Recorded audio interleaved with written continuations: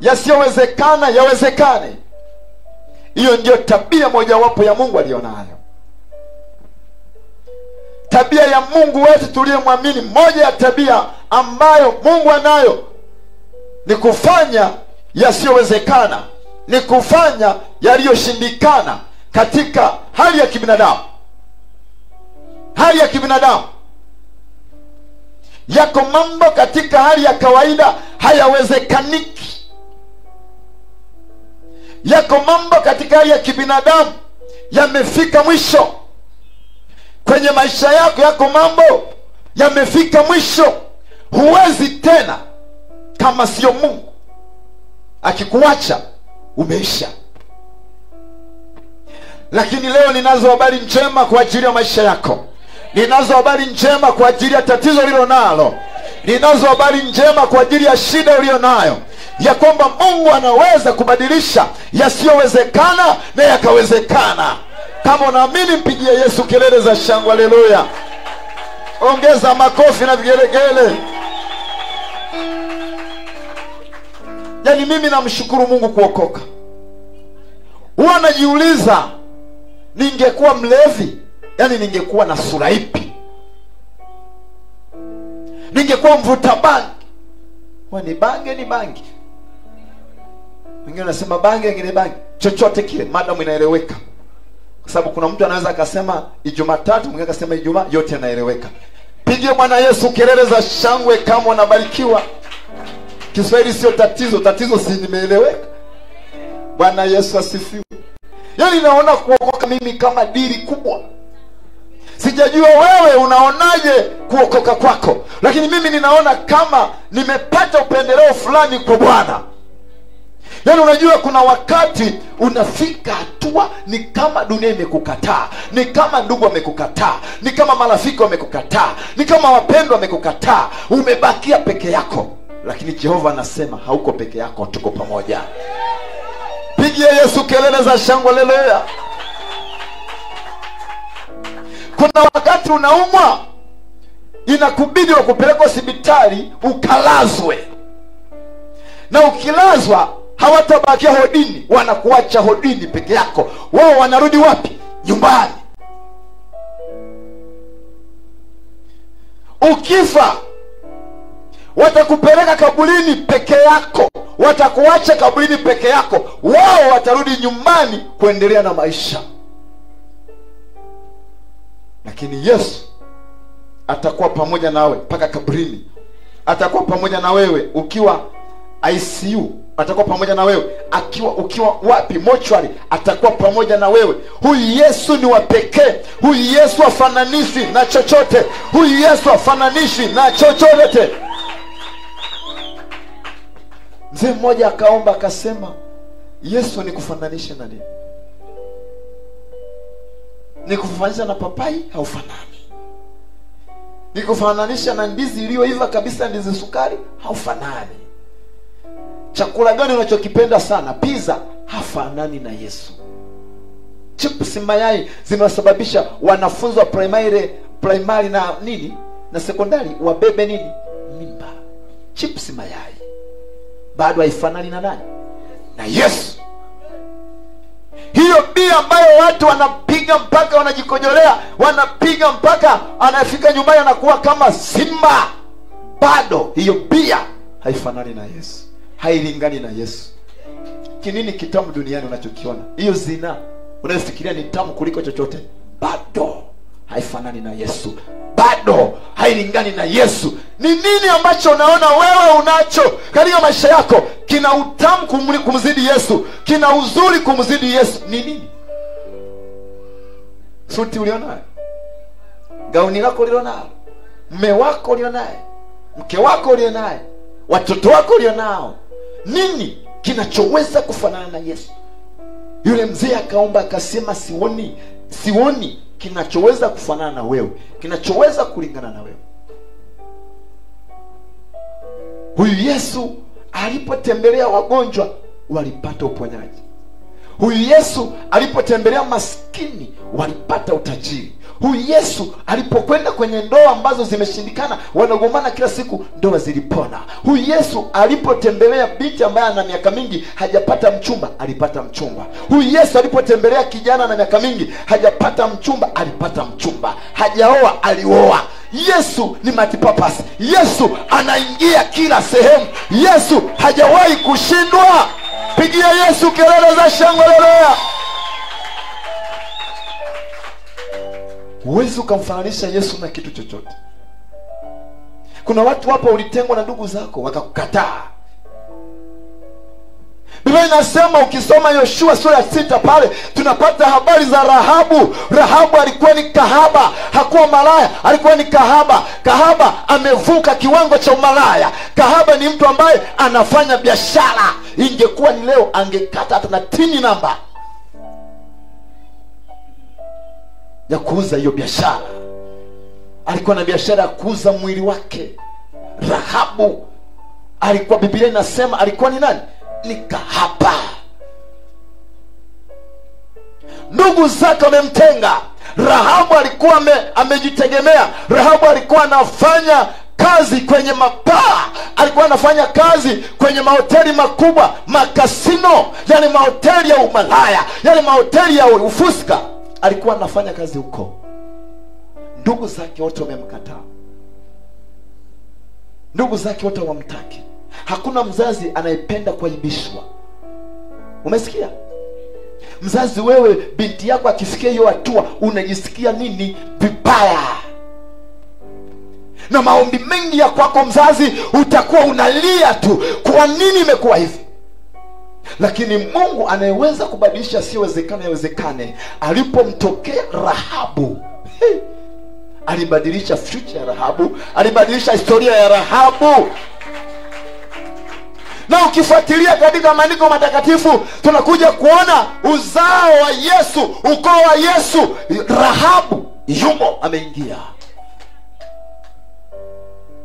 Mimi sijui unaelewa ninachosema. Pungia mkono kama unaelewa. Yesu anaweza kubadilisha maisha yako ghafla binifu ukawa mtu wa tofauti. Acha kuangalia yanayoonekana kwa macho. Paulo anasema yaangalie sionekana, kwa sababu yanayoonekana kwa macho ni ya kitambo, ni ya muda, lakini yasiyoonekana ni ya milele. Pigie Yesu kelele za shangwe lelea. Ni ya milele. Nakwambia, wacha watu waseme tu. Wape nafasi. Waambie muda unakuja, wape nafasi. Simama na kila ambacho Mungu amekupa. Simama na kila ambacho Mungu amekupa. Huwa kieleweki sawa sawa machoni pa watu. Sikia, mwanadamu hawezi akajua ambacho Mungu amekupa. Mimi hata mama yangu alikuwa ajui nitakuwa nani. Baba yangu alikuwa ajui nitakuwa nani. Hata mke wangu ajui mpaka leo kwamba huyu ni mtu aina gani. Wewe ni wa pekee. Wewe ni wa tofauti. Toka umempokea Yesu Kristo, wewe ni wa pekee. Toka umempokea Yesu Kristo, wewe ni wa tofauti. Ungejitambua wala usingekata tamaa, wala usingevunjika moyo. Yesu anayegeuza yasiyowezekana yawezekane. Yaliyoshindikana katika mikono ya kibinadamu yanapofika kwenye mikono ya Yesu yanawezekana. Yule mama amekaa miaka mingi hana mtoto. Biblia inasema hana mtoto yeye na mume wake. Yule mama alikuwa na cheo, hana mtoto. Hana mtoto. Wangapi wanafurahia kukosa watoto? Nyosha mkono. Hakuna. Kila mtu anahitaji awe na nani? Na mtoto. Familia ambayo ina mtoto huwa ni familia yenye matusi. Ni familia ambayo haina amani, haina raha. Akija baba mkwe, akija mama mkwe, akija wifi, ni masimango. Yule mama ana cheo, ana pesa, lakini hawana mtoto. Biblia inasema akakutana mtumishi wa Mungu Elisha. Akampikia Elisha kala kashiba. akamwambia Gehazi, naomba mwite yule mama, ana shida gani, ana tatizo gani? Mama akasema, mimi sina tatizo, kwa upande wa pesa niko sawa sawa, ninakaa katika nchi ya ndugu zangu, sina tatizo. Gehazi akasema, hapana, mama anaogopa kusema huyu mama na mume wake ni watu wana umri mkubwa lakini hawana mtoto. Elisha akasema, majira kama haya mwakani nikirudi nitakuta una mtoto. Majira kama haya mwakani nikirudi nitakuta una mtoto. Huyo ni Yesu mtenda miujiza. Huyo ni Yesu anayeweza kubadilisha yasiyowezekana yawezekane katika maisha yako. Unalo tatizo gani ambalo limekufanya usare usingizi usiku wa leo? Mwezi mzima, mwaka mzima, kila leo unalia. Ukiona ndugu zako wako mbali na wewe na unaona kabisa wana uwezo wa kukuhudumia, wana uwezo wa kukupa mtaji, wana uwezo wa kukusaidia, lakini baada ya kugundua hauna chochote, wamejitenga, hujawahi kupigiwa hata simu, isikutishe, isikusumbue. Uliye naye ni zaidi ya ndugu zako. Uliye naye ni zaidi ya ndugu zako. Uliye naye ni zaidi ya ndugu zako. Uliye naye ni zaidi ya ndugu zako. Kama una Yesu, mpigie Yesu kelele, kelele, kelele za shangwe. Yani iko hivi, ukiwa na Yesu umeingia kwenye starehe, umeingia kwenye amani, umeingia kwenye furaha isiyokuwa na kifani. Bwana Yesu asifiwe. Yani umeingia kwenye baraka ambazo hazina mwisho. Shida yako au shida yangu, unaangalia wanadamu. Huyo uliyekaa naye ili akusaidia na mhitaji Mungu. Katika hali ya kawaida hakuna mwanadamu aliye na roho ya kumsaidia mtu. Katika hali ya kawaida kila mwanadamu ana ubinafsi. Katika hali ya kawaida kila mwanadamu ana ubinafsi. Ni Mungu peke yake anayeweza kuingia ndani yako akaondoa ubinafsi, akakupa roho ya kwake, ukaanza kufanya kama yeye, ukaanza kuwa na upendo kama wa kwake, ukaanza kutoa kama yeye. Unaye Kristo aliyesababisha maji kutoka bondeni yakapanda nini? Mlima. Yakapanda mlima. Ni kitu cha ajabu. Hujawahi kuona mto unaopanda mlima Bugando. Yani ni mto unatiririka, ni chemichemi inatiririka, lakini maji hayaendi bondeni, yanapanda mlima. Hujawahi kuona. Nani alishawahi kuona? Biblia inasema upo. Wana wa Israeli wamekaa Misri miaka yote ya utumwa. Wanamlilia Mungu, wanalia, wanateswa miaka 430. Mungu amenyamaza nini? Kimya. Angalia, Mungu amewatoa, ameamuru sasa watoke. Amefanya yale aliyofanya, wakatoka. Wakati wanaenda mbele wakakutana na bahari ya Shamu. Moyo ukaugua, mioyo yao ikaugua, wakaanza kulia, maana waliona nyuma wale waliowakimbia wanawafuata nini tena. Wakalia, wakamlilia mchungaji wao waliokuwa naye. Alikuwa anaitwa Musa. Wakasema, Musa, ulichokifanya ni nini? Kwani umetutoa kule? Ungetuacha tukafia kule? Hizo ni lugha za mtu ambaye amefika nini? Mwisho. Amekata tamaa, haoni tumaini nini tena. Lia. Musa vikamchanganya. Biblia ikiandika yote vikamchanganya.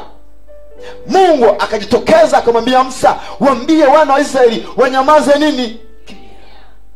Hebu imagine, upo kwenye msukosuko, umekopa pesa black, na sio milioni, mamilioni. Black wamekuja nyumbani kwako, wamekuja na mapolisi, wamekuja na wanachama wenzako na 50, mji umejaa watu, wameanza kuchukua makochi, wameanza kuchukua kitanda, wamechukua meza, wanakuja kufilisi. Alafu namwambia mchungaji uko wapi? Nakwambia niko kanisani. Naomba unisaidie. Hapa kuna watu wamekuja kunifilisi. Alafu nakujibu hivi, nyamaza kimya usinililie. Vipi hapo? Nyamaza vipi hapo? Warokoro wa miaka ya 2000 na vipi hapo? Wanamaliza kubeba meza na TV yako, unarudi Lutheran au unarudi kusilimu. Unaona mchungaji sio kiroho. Lakini Mungu akamwambia Musa, angalia Mungu alivyo, anaonekana kama mkatili vile. Hebu angalia hiyo statement, anasema Musa, waambie hao wana wa Israeli wasinililie, wanyamaze nini? Kimya. Alafu mwisho angekomezea hapo, angeshangaa. Mwisho akasema hao wa Misri wanaowaona wanakuja, hawatawaona nini tena. Pigie Bwana Yesu kelele za shangwe, haleluya. Ongeza makofi na vigelegele.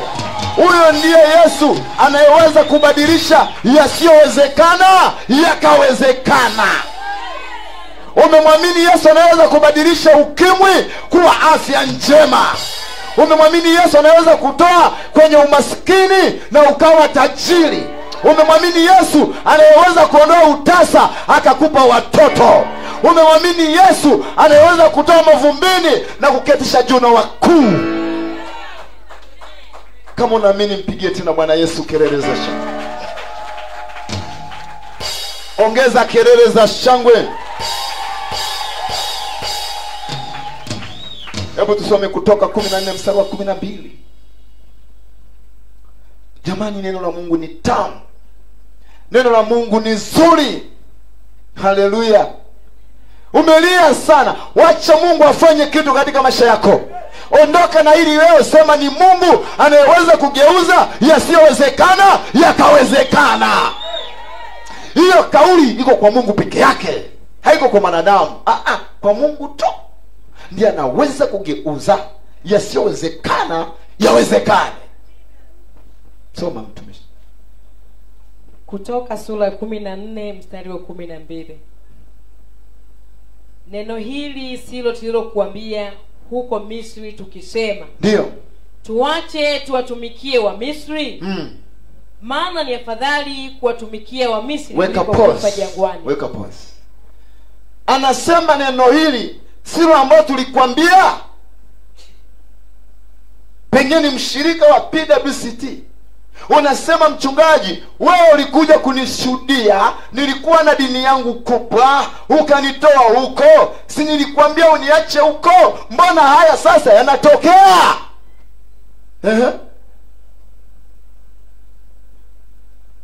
Musa akawaambia watu, msiogope, simameni tu. Mkauone wokovu wa Bwana atakaowafanyia leo. Katikati ya magumu waliokuwa wakipitia, katikati ya matatizo walikuwa wakipitia, neno kutoka kwa Mungu kupitia kinywa cha mtumishi wake Musa akasema, simameni tu, leo mtauona wokovu wa nani? Wokovu wa Bwana. Pigie Bwana Yesu kelele za shangwe. Ndio, kwa maana hao wa Misri mlio waona leo hamtawaona tena milele. Kwa maana shida ulio nayo hautaiona tena milele yote.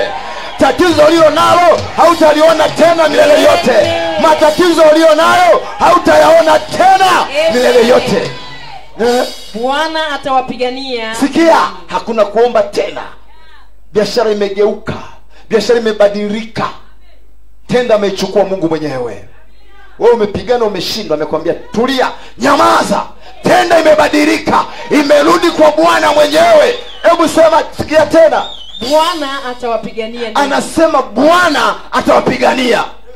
Nanyi mtanyamaza kimya. Nanyi mtanyamaza nini? Kimya. Pigie Yesu kelele za shangwe, haleluya. Sijasikia, ongeza makofi na vigelegele. Sijasikia, piga miluzi na kelele. Piga miluzi na kelele. Piga miluzi na kelele. Yaani ukimjua Mungu, stress zinapungua, makelele yanapungua, maana umemjua uliyembeba. Bwana Yesu asifiwe. Unaona huyu mtoto huyu hapa, njoo. Unamwona huyu mtoto huyu, kama yuko peke yake ni muoga. Akikutana na watoto wenzake kule mitaani wakimkoma konzi anakimbia. Lakini huyu ni mtoto wa Pastor Lucas.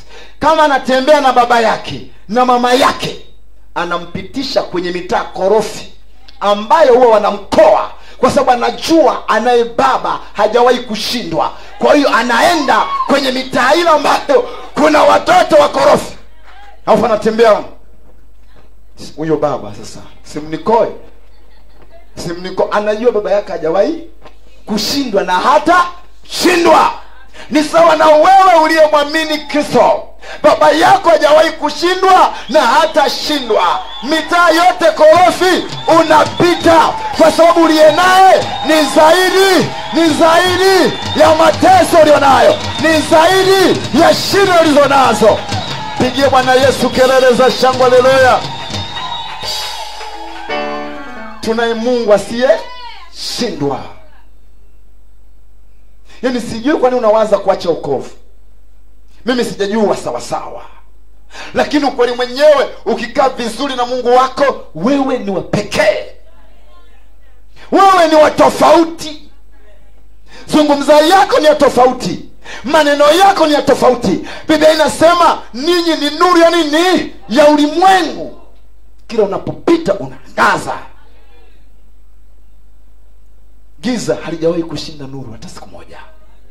Kama nyumba yako, hata kama hujaweka madirisha, ukiweka tu taa hizi, ukiwasha tu, hamna giza. Na hakuna kitu kioga duniani kama giza. Huwa linakimbia haraka. Anasema ninyi ni nuru. Kwenye biashara yako wewe ni nuru. Kwenye kazi yako yoyote ya mikono wewe ni nuru. Unaye Kristo ndani ya maisha yako. Kila unapokwenda unaangaza. Hakuna kitu ambacho kilichawahi kumshinda Mungu. Wangapi wanaamini Mungu yupo? Yupo kabisa. Ashawahi kutenda kwako. Ashawahi kutenda kitu kwako. Ashawahi kutenda kitu kwako. Huyo ndiye anazungumza nini? Habari zake. Pige Bwana Yesu makofi na vigelegele. Twende Mwanzo 18. Mwanzo 17 mstari wa 17. Nataka tuone habari za Sara ambaye amembeba Mungu anayebadilisha asiyowezekana yawezekane. Ndilo jina lake. Mungu wako anaitwa asiyowezekana yanawezekana kwake. Anaweza akabadilisha chochote. Anaweza akabadilisha maisha mabaya kwa maisha mazuri. Anaweza akaongeza kipato chako ambacho kiko chini. Huyo ndiye Mungu tuliyemwamini. Mwanzo 17 mstari wa 17. Ndipo Ibrahimu akaanguka kifudifudi akacheka. Ndio. Akasema moyoni, je, mtu wa umri wa miaka 100 kwake atazaliwa mtoto? Weka pause.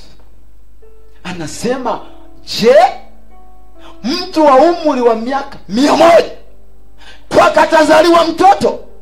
Jamani, mnamjua mtu mwenye umri wa miaka 100? Mzee Nundi ana miaka 84. Bado ana bonus ya miaka mingapi kufika 100?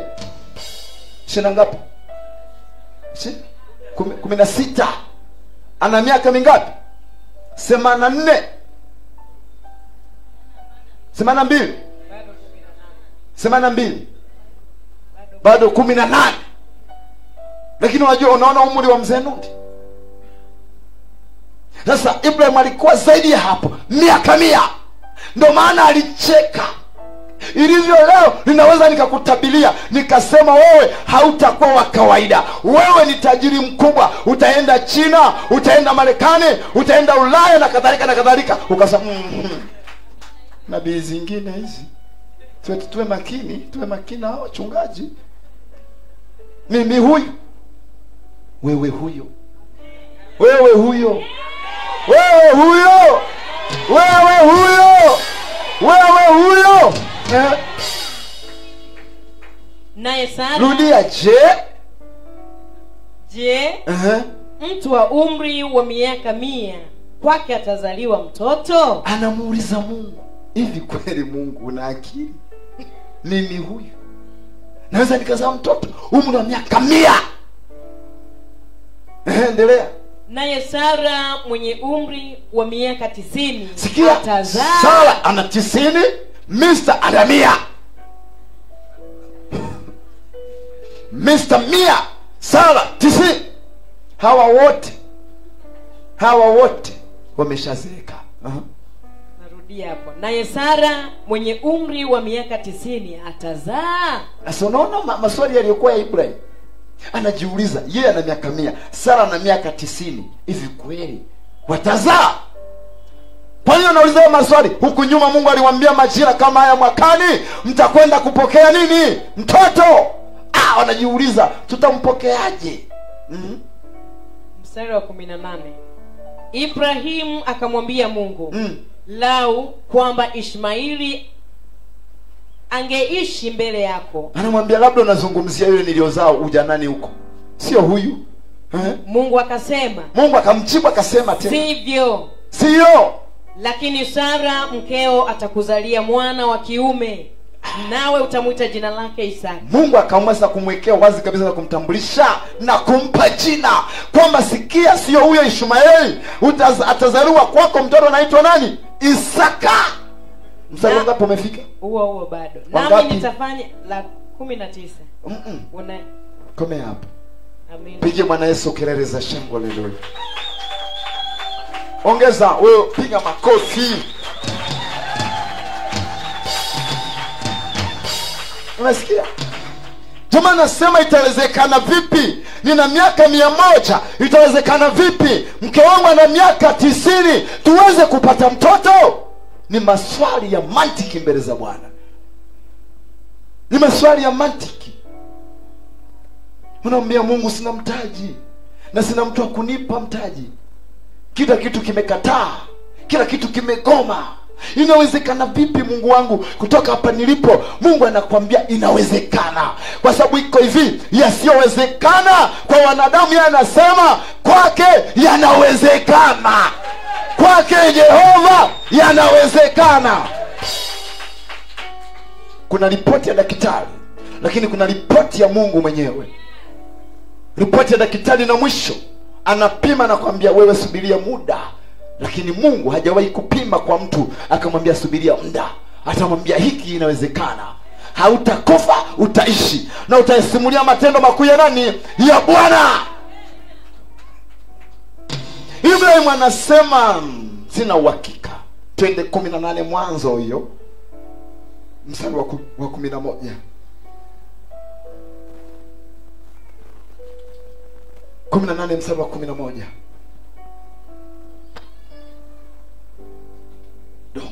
Fanya faster. 11. Sura ya 18 Mwanzo mstari wa 11.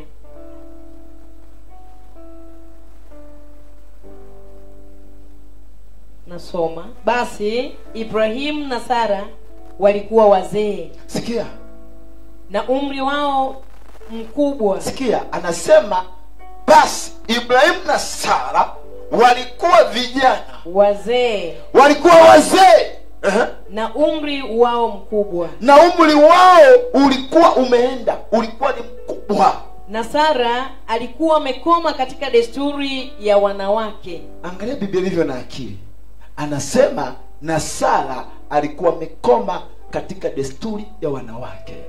12. Mimi nimesema mpaka wangapi? Nimesema 11. Sasa 12 umetoa wapi? Tulia hapo. Bwana Yesu asifiwe. Pigie Bwana Yesu kelele za shangwe. Biblia inajua. Mungu ameenda shule. Mungu anajua, hata sayansi anaijua, kwa sababu Mungu ndiye alimuumba mwanadamu. Alipoweka majira ya kike kwamba wakati fulani unaingia kwenye hayo majira, alikuwa anamaanisha. Unasikia? Anajua hakuna mwanamke anayeweza kupata mtoto kama haingii kwenye taratibu za kike. Si unajua kama haingii kwenye taratibu za nini, za kike, hawezi kupata mtoto. Ni Mungu aliweka hayo majira, hawakuweka wana science. Wao waligundua tu cha kufanya, lakini Mungu alijua atafanyaje, atakuwaje. Lakini sikia, amekoma kwenda kwenye desturi za kike. Katika hali ya kawaida haiwezekani tena kupata nini, mtoto. Na kutafakarisha hapo, sababu najua mwingine wewe umelala tu. Leo nitakupiga konzi uliyelala. Natusumbua hapa tu. Matatizo na mengi, lakini hutaki kusikiliza neno la Mungu, umelala tu. Tomana tukikupa kwanza kuomba hapa ni kutulilia tu. Unafikiri majibu yako kwenye kulia? Lia uone kama majibu yatatokea. Wete ukovu ule wa kishamba tu akutupigia makelele hapa. Huu ndo ukovu nao kuambia sasa. Yaani hili ndo neno la Mungu ambalo natakiwa ndo umefuata hapa kanisani. Hujafuata usingizi. Ili ndo litakubeba. Sababu najua hapo ulipo una ya kwako ya silini. Unaisha wakati unaendelea kukomaa. Acha kulala. Anasema wamekoma. Yani katika hali ya kawaida hicho anachokisema Mungu hakiwezekani katika hali ya kawaida, katika hali ya kibinadamu ilivyo leo. Aidha unaumwa, aidha hali yoyote ya ndoa, ya ubinti, ya ujana, ya uzee, kuna namna fulani tu, kuna sehemu umegota. Sasa hapo ulipogotea ndipo Mungu anaanzia.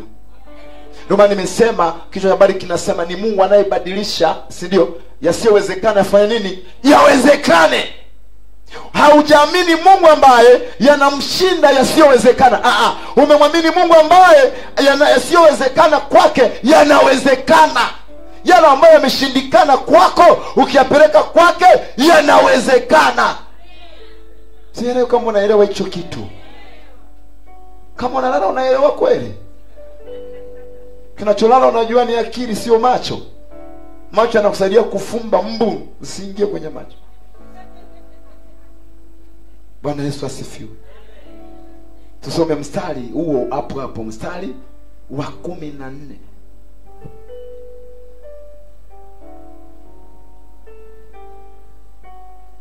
Yani mimi napenda, yani unanisomea haraka ndio nataka hivi, yani spidi iko chini.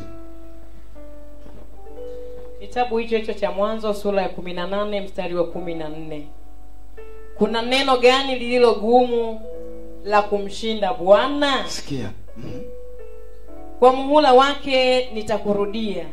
Wakati huu mwakani na Sara atapata mwana wa kiume. Bwana Yesu asifiwe. Amen. Mungu anasema, je, sasa kwani kuna jambo gani ambalo mimi linanishinda Mungu wako? Kuna jambo gani Ibrahimu ambalo linaonekana haliwezekani? Akasisitiza akasema, majira kama haya, muhula kama huu mwakani, lazima Sara apate mtoto. Ulikuwa ni uchaguzi wa kukubaliana kauli ya Mungu au kuikataa kauli ya nani? Ya Mungu. Ushindi wako leo uko kwenye uchaguzi ulio nao. Aidha kukubaliana na kile Mungu alichokisema kwa ajili ya maisha yako, kukubaliana na ahadi ambayo Mungu ameitoa kwa ajili ya maisha yako. Ni kukubaliana. Mimi nishakubaliana na Mungu, siwezi kutumikia, ninaumwa. Tuelezane kabisa mapema. Mungu wangu akasema, nimekuelewa. Hivi ya kuugua mara nini, mara kiuno, mara meno, mara macho, ni vitu gani hivyo? Mtawaambiaje watu kwamba Mungu wewe ni nani? Musa akamwambia Mungu, nitaenda kuambia wale wa Israeli kwamba wewe ni nani?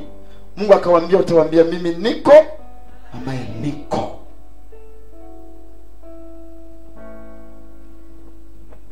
Ni makubaliano. Kuna kauli mbili. Mungu anamwambia, je, kuna kitu nisichokiweza?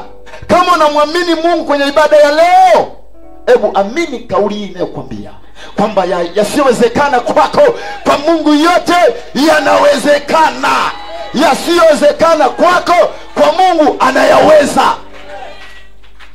Amini hiyo kauli, alafu chukua hatua. Si ndio? Tunasikia neno la Mungu, si ndio? Tunaliamini neno la Mungu, tunalifanyia kazi neno la Mungu, tunapokea muujiza. Unalisikia kama unavyosikia. Kinachotofautisha kwenye ibada hii kupokea, kuna mtu anasikia hafanyii kazi wala haamini. Kuna mwingine anasikia, anaamini, anafanyia kazi. Matokeo yanapotoka yanakuja tofauti. Haujaja kanisani tu kusikiliza nyimbo, kusikiliza umekuja kanisani kupokea uchuma ambao Mungu ameuandaa kwa ajili ya kukupa hatua nyingine mpya katika maisha kwako. Umesikia? Mungu anasema kuna jambo gani gumu nisiloliweza? Mungu aliweza kunyoosha viungo vya kilema. Amepindana. Anasema Yesu alipotamka neno, yule kiwete, yule kilema akanyoka. Biblia inasema kulikuwa na mabubu wakasema, kulikuwa na vipofu wakaona, kulikuwa na viziwi wakasikia. Wewe una nini? Mwili wako ni wa aina gani usiosikia neno la Mungu? Akili yako ni namna gani usiosikia neno la Mungu? Ni namna gani? Niamshia na wale ambao uko nyuma leo mpaka saa 12. Akili yako ni namna gani? Kama mifupa ilisikia neno la Mungu, sikia, watu wamekufa, imebakia nini? Mifupa mikavu. Tena sio tu mifupa, mifupa nini? Mikavu inakatika katika. Alafu Mungu akamwambia Yeremia, tamka neno. Akasema neno. Biblia inasema ile mifupa ikasogeleana. Akasema tamka tena. Nyama ikatokea, ngozi ikatokea, likainuka jeshi kubwa. Watu wakashangaa. Yaani nikwambie nini ili unielewe? Neno la Mungu ni Mungu mwenyewe. Anajitosheleza. Sihubiri habari za shetani mimi, hutanisikia eti shetani ana nguvu, ana mapembe. Mungu wetu hana mapembe. Mimi siwezi nikakwambia habari za shetani kwa sababu najua hawezi. Siwezi nikakwambia shetani anatokea kwenye kona hii. Sitaki kusikia habari za hivyo. Mimi nataka nisikie Yesu mtenda miujiza. Nataka nisikie Yesu anaokoa. Nataka nisikie Yesu anainua. Nataka nisikie Yesu anaponya. Yesu yule shetani umemwona? Na mhubiri yoyote anayemtaja shetani mara 10 hajui kuhubiri. Wewe mhubiri tu Yesu. Kile kuna wachawi mwambie Yesu. Yule mwambie Yesu. Yule mwambie Yesu. Yule mwambie Yesu. Sababu akili imekaririshwa. Tuona mtu jicho likicheza tu, kuna wageni. Nyama ikicheza tu kwenye shamu, kuna mtu anataka kufa. Yaani umekaririshwa. Kwa hiyo unatembea kwenye kukaririshwa. Upo tunasubiria nyama icheze, jicho lako likicheza ni hela. Kwa hiyo unatembea unaangalia hela zishuke. Mkono kiwasha sijui ni hela. Ni mapepo. Tunaombeaga watu hapa, mkono unawasha, fanya hivi. Ukianza kwa jina la Yesu. Pepo. Umekaririshwa. Ukilijua neno la Mungu unakuwa na furaha, unakuwa na raha. Unasikia? Unakuwa mwembamba mwenye afya, unakuwa mnene mwenye afya, unakuwa mrefu mwenye afya, unakuwa mfupi mwenye afya. Sio nakaa kama ndevile tu kanisani ueleweki. Yaani hautafika. Umemwamini mtenda miujiza. Umemwamini anayeweza kubadilisha yasiyowezekana yawezekane. Miaka 100, miaka 90 wakampata Isaka. Amekoma kwenda kwenye siku zake, lakini Mungu akasema utazaa tu. Akarudisha akarudisha uzee wa Sara kwenye ujana. Akarudisha. Anaitwa Mungu El Shaddai. Anaweza akapeleka mambo mbele kwa spidi, anaweza akarudisha nyuma mambo, anaweza akasimamisha ili tu muujiza wake utokee. Alimchukua Sara miaka 90 akamrudisha miaka 18. Nguvu ikawa sehemu yake. Akamchukua Ibrahim miaka 100 akamrudisha miaka 30. Nguvu ikawa sehemu yake. Walipokutana akapatikana mtu sio makoe wala onyango wala kamau. Akapatikana mtu anaitwa nani? Isaka, ambaye kwa tafsiri ya jina hilo ni nani? Kicheko. Pigia Yesu kelele za shangwe, haleluya.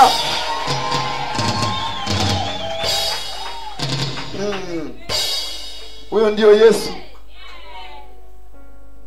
Yaani ukijua huwezi ukajistress. Mimi toka nimegundua kumbe Yesu anaweza, nakoma naye. Ni naye Yesu. Na uzuri ameniambia hivi, mtumishi wa Mungu, mtumishi wangu, toka umeniamini, mimi na baba yangu hatujawahi kutoka ndani yako. Hata ukikasirika watumo. Hata ukijichanganya hatujatoka, tumo. Na ndo maana ukiyachanganya tunakushuhudia, tunakuelekeza kwenye nini? Kwenye msalaba. Ni sisi. Yesu yumo ndani, amekaa.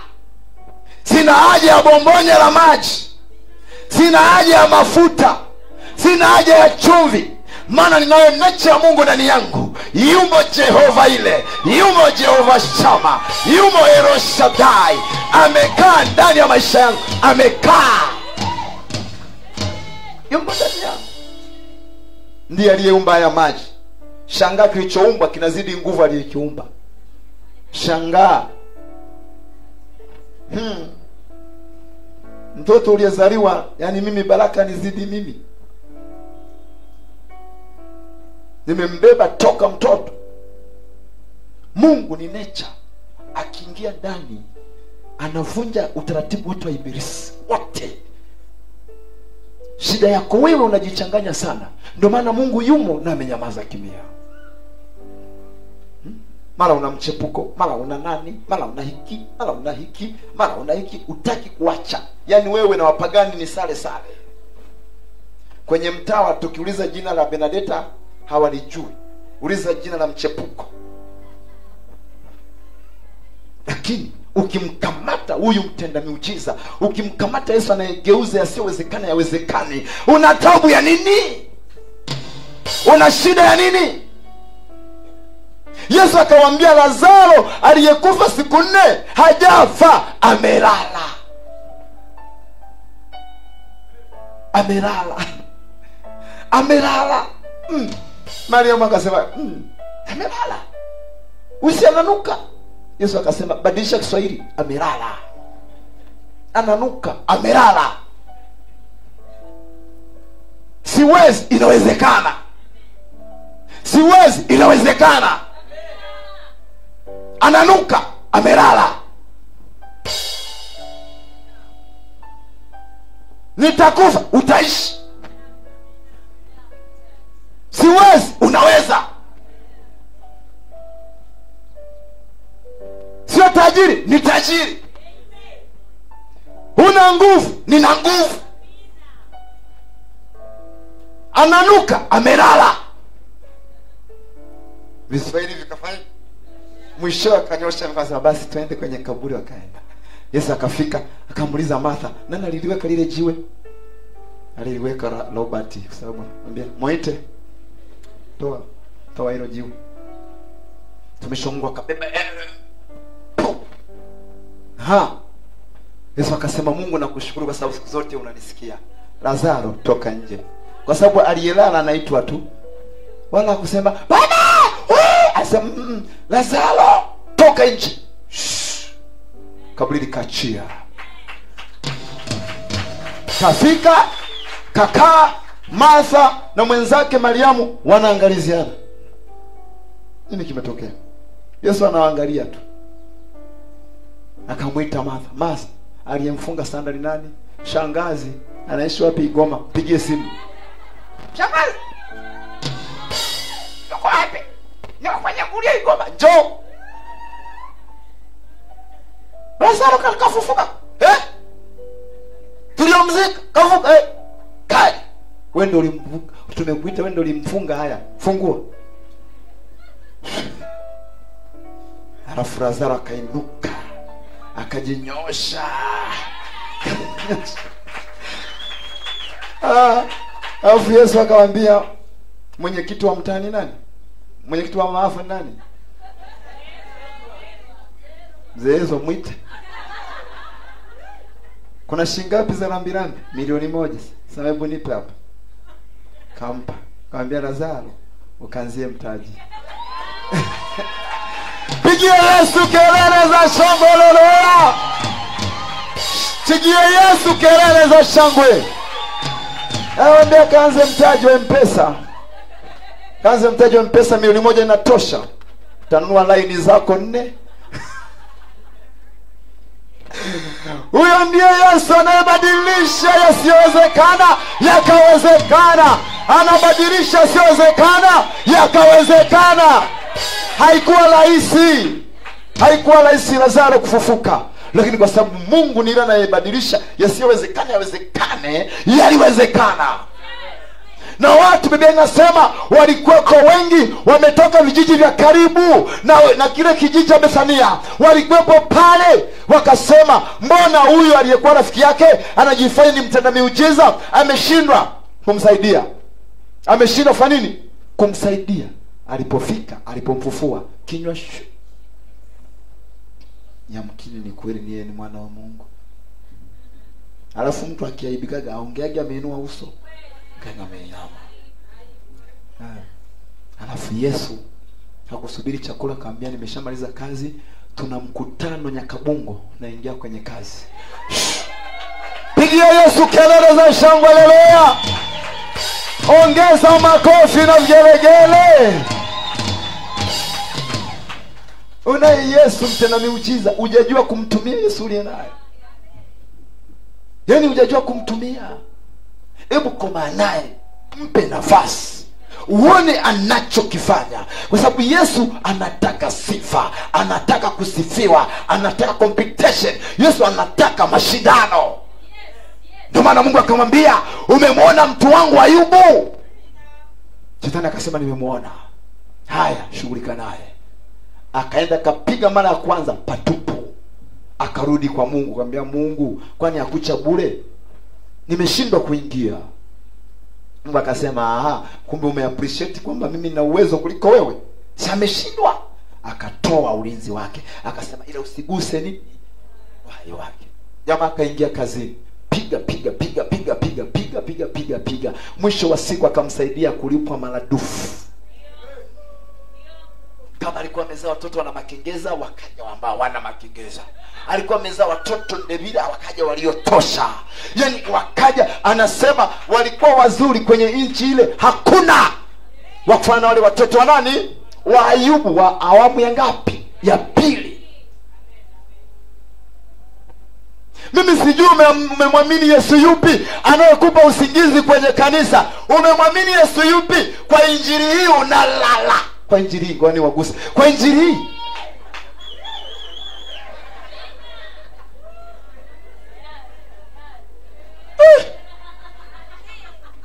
Umemwamini Yesu yupi? Yesu kupiga dozi ya usingizi tu kila mara. Huyo ni Yesu aina gani? Yesu wetu haiko hivyo. Yeye anataka upokee kinachokisema ili ukiingize kwenye kazi na uone mabadiliko. Uone mabadiliko. Na nikwambia kuanzia leo kilichoshindikana hakitashindikana tena mbele yako. Kilichoshindikana kimegeuzwa. Kilichoshindikana kitawezekana. Pigia Bwana Yesu kama unaamini, kelele za shangwe lelea. Naomba nimalize na Yohana ile. Yohana sura ya 2 mstari wa 1. Kwa injili hii unalala. Na tunasali na wachawi mnaona. Sura ya 2 mstari wa 1. Na siku ya 3 palikuwa na harusi huko Kana. Kulikuwa na harusi huko Kana, mji wa Galilaya. Ndio. Naye mama yake Yesu alikuwako. Alikuwepo mama yake Yesu. Yesu naye alikuwa amealikwa harusini pamoja na wanafunzi wake. Ndio. Hata divai ilipowatindikia, mama Yesu akamwambia, hawana divai. Ndio. Yesu akamwambia, mama, tuna nini mimi nawe? Maana yake niache kwanza, muda wangu wa kufanya miujiza bado. Saa yangu haijawadia. Mamaye akawaambia watumishi, lolote atakalowaambia fanyeni. Weka pause. Mama yake akawaambia wale watumishi kwamba lolote atakalowaambia fanyeni. Lolote ambalo madhabahu itasema kwako lifanye. Lolote ambalo madhabahu itasema kwako ukalifanye, kwa sababu ndani yake yumo Mungu mzima. Basi kulikuwako huko mabarasi 6 ya mawe. Ndio. Nayo yamewekwa huko kwa desturi ya Wayahudi. Ndio. Ya kutawadha. Kila moja lapata kadri ya nzio 2-3. Yesu akawaambia, jalizeni mabarasi maji. Yesu akawaambia wekeni maji kwenye mabarasi. Nao wakayajaza hata juu. Wakayajaza kabisa mpaka juu. Akawaambia, ndio, sasa tekeni mkampelekee mkuu wa meza. Wewe fikiria, weka pause. Wamechota maji ya kawaida kama hapo bombani, wakaweka kwenye mapipa. Wameweza kuweka kwenye mapipa yamejaa. Alafu Yesu anawaambia choteni yale maji. Wakapeleka. Naye mkuu wa meza alipoyaonja yale maji yaliyopata kuwa divai, wala asijue ilikotoka. Lakini watumishi walijua. Wale walioyateka yale maji. Yule mkuu wa meza alimuita bwana harusi. Akamwambia, kila mtu kwanza huandaa divai iliyo njema. Hata watu wakiisha kunywa sana, ndipo huleta iliyo dhaifu. Wewe umeweka divai iliyo njema hata sasa. Mwanzo huo wa ishara Yesu alifanya huko Kana ya Galilaya. Basi pige Bwana Yesu kelele za shangwe. Haleluya. Tunaona Yesu mtenda miujiza anayeweza kubadilisha mambo. Biblia inasema wameteka maji wameweka kwenye mabarasi. Wameweka, wamejaza. Kwanza wamekunya divai ya kwanza iliyo nini? Hiyo dhaifu, haikuwa nzuri. Imeisha. Alafu baadaye ilipoisha wakashangaa bado watu hawajatosha. Sasa wafanye nini? Mama akasema, akamwambia Yesu wasaidie. Yesu akataka kuacha kwa sababu muda wake ulikuwa bado, lakini mwisho wa siku kuna kitu alitaka kuonyesha pale. Akamwambia tekeni maji. Wameteka maji, wamejaza mapipa. Alafu hakufanya chochote. Hakuotesha kimela. Si unajua kile kimela kinachochachua ili iwe pombe na nini. Hakufanya mambo hayo, hakufanya chochote. Waliweka tu maji, alafu akasema choteni. Si unaelewa anachosema?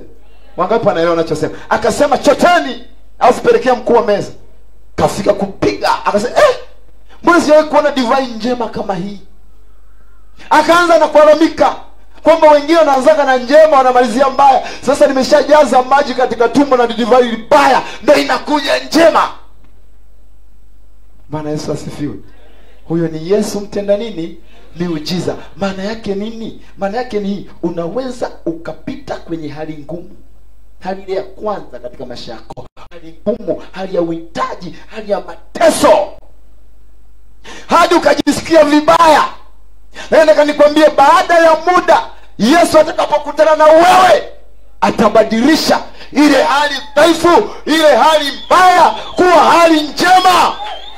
Hivyo ndivyo mtenda miujiza Yesu anafanya kazi. Sikiliza, Yesu hasubiri kwa hatima yako ya kesho kwa ajili ya kusubiri makosa yako ya jana, au kuangalia makosa yako ya jana, au kuangalia historia yako ya jana. Jana imebakia jana.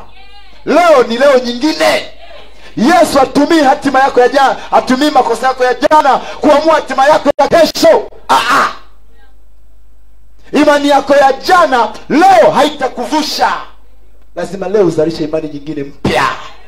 Lazima leo uzalishe imani nyingine mpya.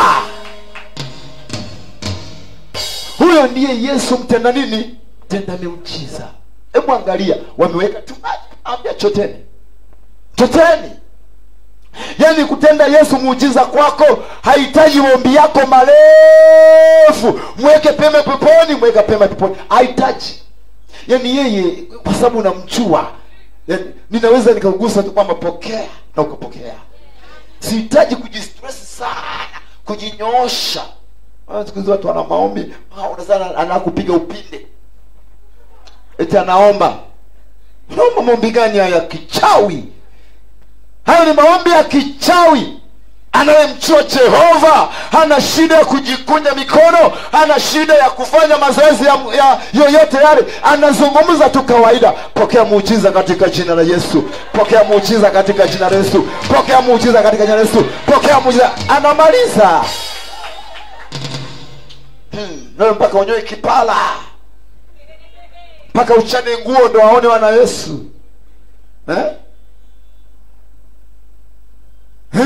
Heni mpaka utembee hivi ndio wanaona una Yesu. Yaani Yesu aliwaambia tuchoteni maji, jaza mabalasi. Alipochota tu tayari muujiza. Nataka mchumba. Eti unajua toa sadaka ya ukombozi ndio upate mchumba. Umekombolewa? Wewe ulishakombolewa. Mwambie Yesu, muda wangu wa kuolewa time imeenda. Yesu anahitaji mchumba. Simple like that. Simple kabisa like that. Muda wangu umefika, time imefika Yesu. Sio mpaka unahunga, ukionekana. Mbona siku hizo umekuona wewe mchumba. Acha hizo.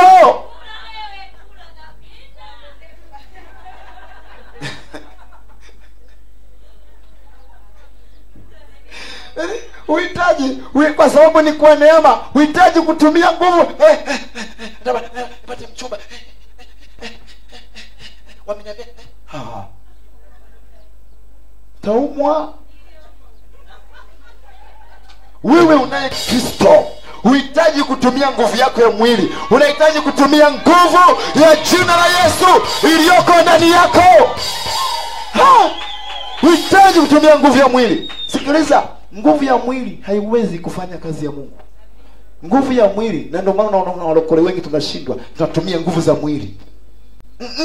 Tumia nguvu za Yesu. Tumia nguvu za Mungu. Ukitumia nguvu za Mungu, akili ya Mungu, hekima ya Mungu, kila kitu cha Mungu, unakuwa tofauti. Na unaona watu kwenye mapepo anaenda kuniga ko. Watu wote wanaoliaga wanaombewa, si kwamba ni mapepo. Amekabwa. Anaona hapa nitakwenda na maji. Inabidi apige kelele atoe na macho. Masikia? Hakuna pepo halina mwili. Pepo ni roho. Kwa hiyo unapomwombea mtu ukikaba hapa, unamuumiza tu. Hata kama hujakaba hapa, ukiachilia nguvu ya Mungu, mtu anafunguka. Anafunguka kabisa, anabakia huru. Sasa mtu anakaba. Huyo anaona hapa naweza nikaondoka na miaka 25. Ngoja nipige kelele ili mtu yafa nini? Aniachie. Mwingine anavua mpaka koti. Wewe ukiona amevua koti, huyu ana nguvu za Mungu. Mwambie kaa pembeni. Wewe utatupigia watu makonde humu. Huyu unaingia wewe mwenye power. Yaani hawatumiagi nguvu nyingi. Ndio maana Yesu akasema divai imetindika, chota maji. Machota maji yamejaa, chota maji. Sawa? Chota maji, jaza mabalasi. Yamejaa, chota maji, pelekea mkuu wa meza. Kamaliza.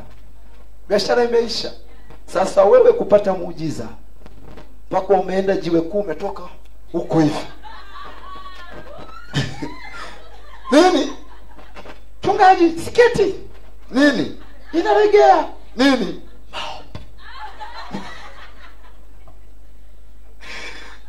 Sikia, Yesu alishawahi kushindwa zaidi ya miaka 2000, hana kitu. Nani? Sio Yesu, Shetani alishashindwa zaidi ya miaka 2000.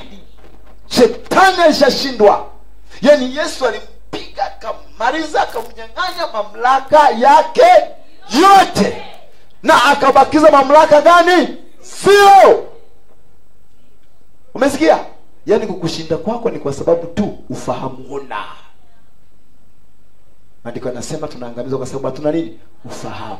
Pa kuombea wewe unaacha kuomba. Ambako unatakiwa usiombe, unaomba. Kwa hiyo vitu kwako vinakuwa vesi pesa. Wokovu unaishi moyoni. Wewe unauweka mfukoni. Hela zinaishi mfukoni. Unachukua hela unaweka akilini. Akili inaishi kichwani. Unachukua akili kichwani unaweka mfukoni.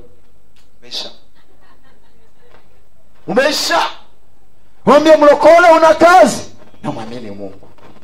Akili umeweka mfukoni. Hakuna anaishi kwa kumwamini Mungu tu. Hafanyi chochote. Yuko tu. Mtenda miujiza anayebadilisha yasiyowezekana yawezekane kwako hata kuja. Ili aje anahitaji kuona akili imekaa nini? Sawa sawa.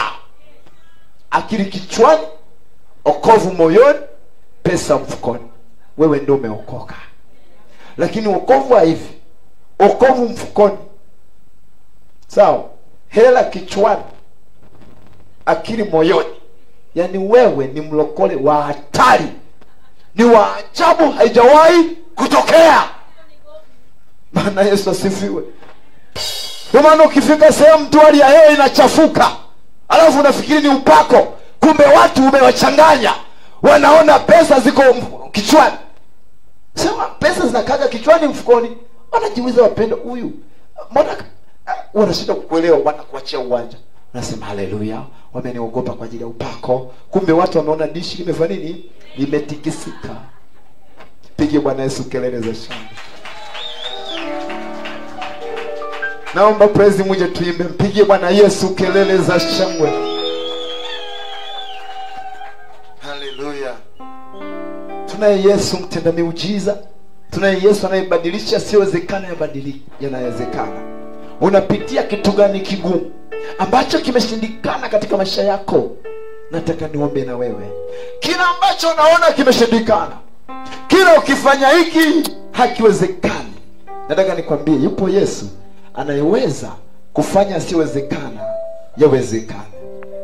Kuna mambo fulani tukiomba Mungu anajibu. Bwana Yesu asifiwe. Wakati umekaa ya kuambia uje huku, ni wewe wazi. Nini? Unapitia nini? Unapitia nini? Pepo la usingizi nini? Yaani chochote ambacho unapitia Mungu anaweza kukifanya. Chochote. Nimekupa mfano wa Sara, nimekupa mfano wa nani mwingine? Wana wa Israeli, nimekupa mfano wa nani? Wa nani? Wa Ayubu, nimekupa mfano wa nani mwingine? Wanazalo. Matukio muhimu kwenye Biblia. Yale ukihubiri imani utayagusa. Ukihubiri kuomba utayagusa. Ukihubiri chochote kwa sababu ni matukio muhimu ambayo Mungu ameyafanya ili sisi tupate kujifunza kwa hayo matokeo. Kama aliweza kufufua mtu amekufa, wewe bado